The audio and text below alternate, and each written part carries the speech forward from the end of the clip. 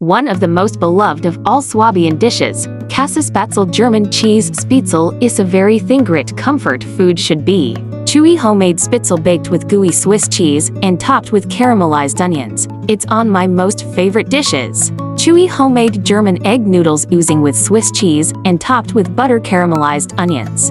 Melt the butter in a medium-sized heavy stock pot or Dutch oven. Add the onions and stir occasionally for 20–30 minutes until deeply caramelized. Halfway into it, sprinkle with a little salt and sugar to help with the caramelizing. Get them really nice and brown. While the onions are cooking, make the spitzel. Make one batch of my homemade German spitzel. Butter a 9/13 or slightly smaller casserole dish. Place a third of the spitzel in the bottom of dish, followed by a third of the cheese and a third of the caramelized onions. Sprinkle some salt over each layer.